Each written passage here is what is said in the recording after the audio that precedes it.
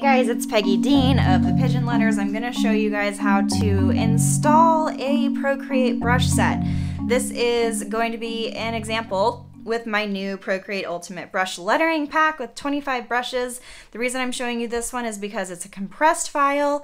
It's sent through Dropbox. I've got a PDF, I've got worksheets, and I've got the brush set in here, so this can be a little bit complicated, which is why I wanted to use this one as an example. So the nice thing about Dropbox is that you can preview what's inside a compressed file. So you can see it's a zip file. I can download that directly, or I can select an element of the download and download that. I'm going to go and download the whole thing, direct download. That's going to save it to the Files app on the iPad. So I'm going to say download.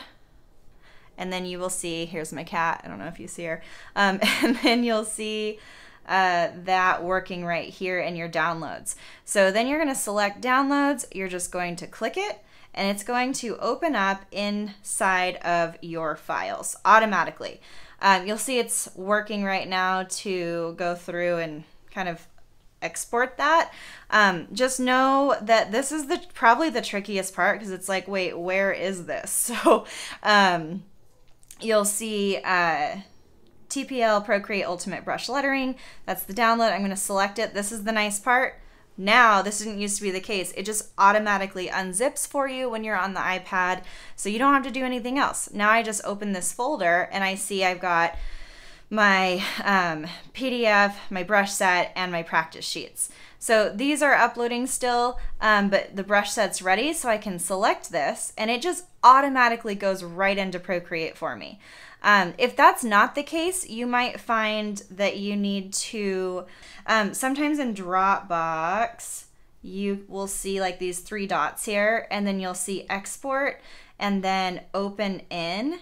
And sometimes it'll look like this. So all you have to do in that case is find, like how this says copy to Vectorinator, copy to Acrobat, something like that. You'll see that as copy to Procreate or open in Procreate or something like that, if it doesn't open automatically. This one though, I select it, I select it and it just automatically imports.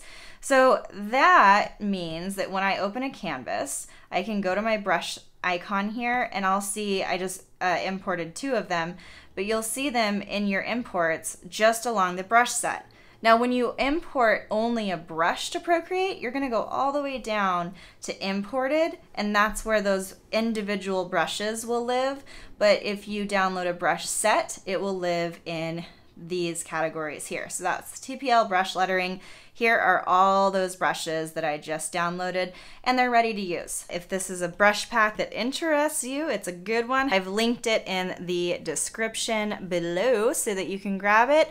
Turn on notifications so that you see all of my other tips and tricks, and head over to thepigeonletters.com so you can get your freebies, all the freebies, including Procreate brushes. So see you guys next time.